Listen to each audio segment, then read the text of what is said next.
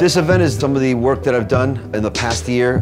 Most of my career, I've specialized like in night photography. I do a lot of like street photography, documentary photography, but this is basically all night work that I've done like in the last 12 months.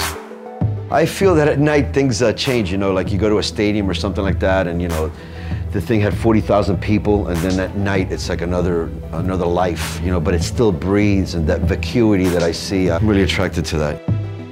I try to have like the depth and the characteristics of film. So that's why I use the camera that I use, the Leica M monochrome, which instead of having a color filter has just a black and white filter. So it doesn't have to worry about color, and it really renders incredibly sharp images as if you were shooting film.